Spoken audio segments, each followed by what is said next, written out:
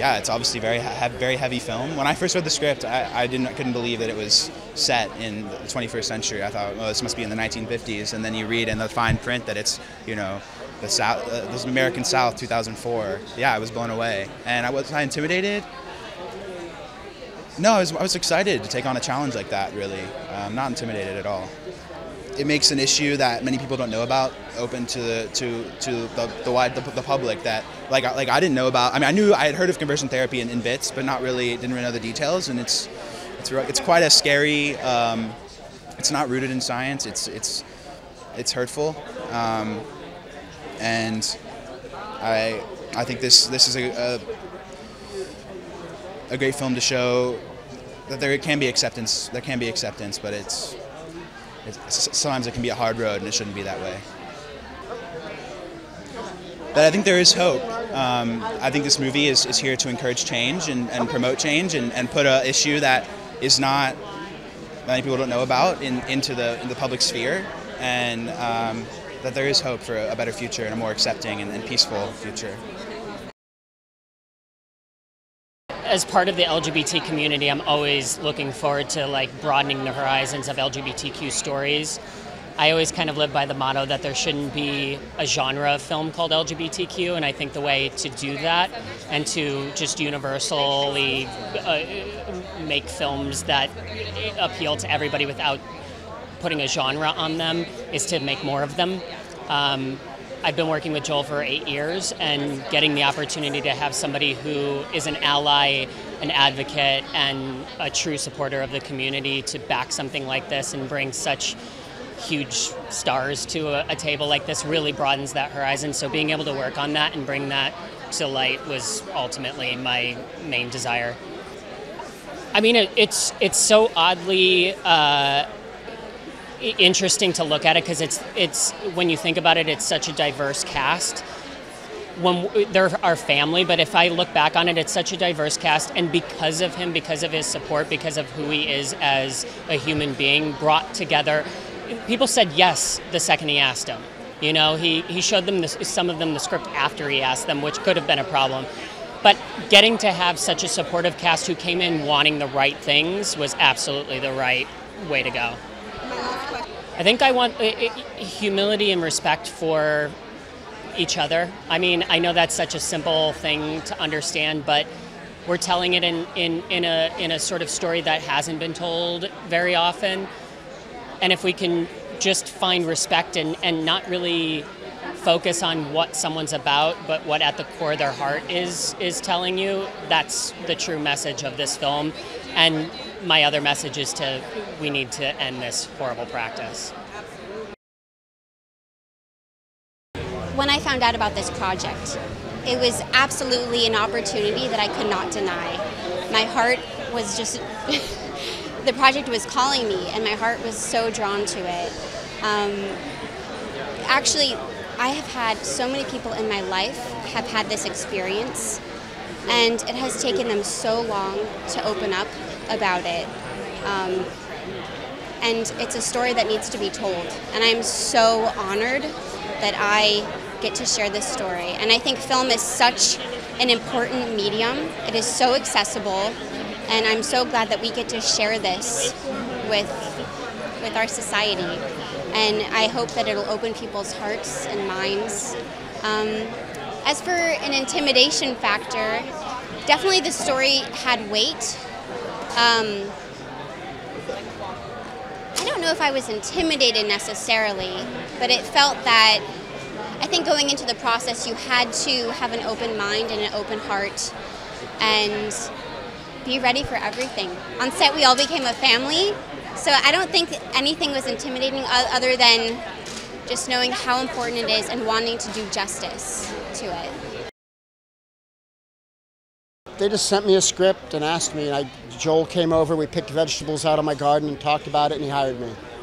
Yeah, yeah, and you know, he sent me the script, and I was blown away. It was such a powerfully and beautifully written thing. Like what Joel did with the book and turning it into something, you know, people fail. Like turning a great book into a film is not an easy task, and he actually kind of like, you know, and I love the book, don't get me wrong, but uplifted it in the cinematic version. And I loved it, and I'm so proud to be a part of it, and just honored that he cast me, and thought that I could do it. Yeah, I was totally intimidated. And when I first read it, I was like, okay, so here's this really like deluded, mean guy who obviously grew up in a way that got him, you know, his experiences lead him to this point where he's just a mean person, you know, and like self-obsessed, you know, in a cruel kind of way. Like I thought, okay, well, I get it, I can do that. And I started doing it, and when I was first, I kind of like, was practicing in my mirror in my bathroom. I couldn't do it. Like, I felt like a phony doing it, you know? I was kind of like this cartoon bad guy, and it was really hard. I realized to actually do it, I had to go deep into a part of myself that's not a happy part, you know? Like, I think maybe we all have like an evil thing inside of us that we don't indulge. Like, you know, we all have to wrestle with dark and light, and to find that thing is pretty scary. It feels like the culmination of a lot of work. Joel has been, you know, working on this for the past year and a half. We've been collaborating a lot, and it's time to celebrate, you know? I think we've made something we can be proud of. Yeah, every major LGBTQ group has gotten behind this film, which I think is the biggest success for me personally, because now I can really spread the message, and we've united all these groups behind ending conversion therapy, so it's wonderful. I think we got a long way to go. Obviously the country is in turmoil right now, and shouldn't be a controversial message to talk about basic human rights, but it is. I don't care where you are on the political spectrum. We can all agree that humans are humans and they deserve to live. And I hope that our country gets to that point no matter where people are on the spectrum. I mean, I hope that they are against conversion therapy, first off, and that they go to our stoperacing.com website and find next steps to do. But I also really hope that they understand that this type of bigotry that created conversion therapy needs to go. It's a much longer battle ahead of us. So that's you know, I just want people to become activists, I guess. It's time that everybody yeah, we've got to. And yeah, like I said, I think that we've also lost like good conservatives, you know, people like my parents who still care about the country and care about good values. I hope that we get those back, and that it's not just the party of one person.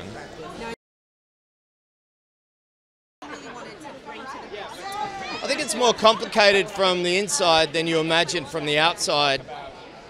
It's very imagined just to judge conversion therapy, if you're a liberal-minded person, as a hateful group of people creating something hateful. The complicated nature of it is, I think everybody involved, and we tried to make this so in the film, is trying to help. They're doing it out of love. I think it's really about education and awareness, and we wanted to draw attention to that. It's the reason why Garrard's memoir was worth turning into a movie. Well, I hope that they're inflamed enough, like me, to do something about it, and it's easier to make a phone call than to spend a year and a half of your life making a movie about it, and it's an easy step you can take. Well, the movie very clearly had something that was of artistic significance, but it also had real cultural and historical significance as well, in the sense that this is a project that actually can elicit some change. So it felt like a family drama, as well as something that I was like, oh wait, maybe we can. Maybe I have an opportunity to be a part of something that can move the needle forward, and that was new for me. I'd never had an opportunity to be a part of a project like that. So, it experiences somebody who's been through conversion therapy. The last thing I wanted was for them to see the movie and feel as though their story wasn't treated with justice or taken or understood. So, the fact that it's a true story made me really. It was a double-edged sword. It made me feel really terrified, but also like I was inspired and motivated too. Yeah, really dreamy cast. And Joel, I think, is, I mean, really one of the best actors working, and doesn't get. I think I think his performance in Loving was one of the best performances of the year a few years ago. and he deserves the world. And I really wanted to work with him. And then when Nicole and Russell came on, it's a really blessed group of actors. So I feel blessed to work with them. Well, I don't think I have any specific thing I want them to take away. I hope that they learn about something that is happening in the world today that they didn't know was happening, or then the specifics of how it goes down. I hope that maybe somebody who is considering sending their kid to a therapy, which is a very real thing, will see it somewhere in America and change their mind. I hope that a young man or young woman or who's a part of the LGBTQ community will see it and not feel less alone. There's really no shortage of things I hope people will take from it. So.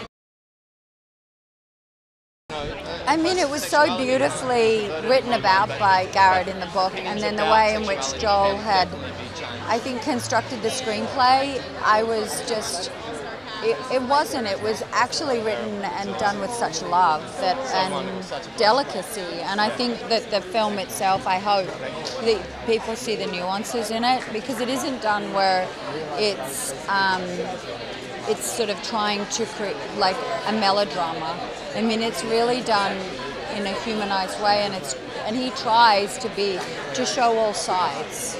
And then at the same time, you've got Martha and Garrard, who are real people, and Herschel, who's a real person, and that requires a sense of care and honor when you're doing that with somebody's life, you know. And there's an enormous amount of trust from them, because they're going, here, you now have the ability to interpret me and my story. I mean, that's terrifying, right? So they're amazingly, trusting and of us. What do you take away from scenes? Love, and that you can navigate through so many things with kindness and care and compassion and love. And the idea of the family staying together with different beliefs and different viewpoints, you can still stay together as a family if you emphasize the love. I mean, my initial reaction was just like, I have to be a part of this if I can. You know, if they'll have me, I will give anything to be involved. So, yeah, you know, I was the same as you. I knew conversion therapy existed. I had no idea it was still as prevalent as it was. You know, you read the script and you're like, this probably took place in like the 90s or something like that.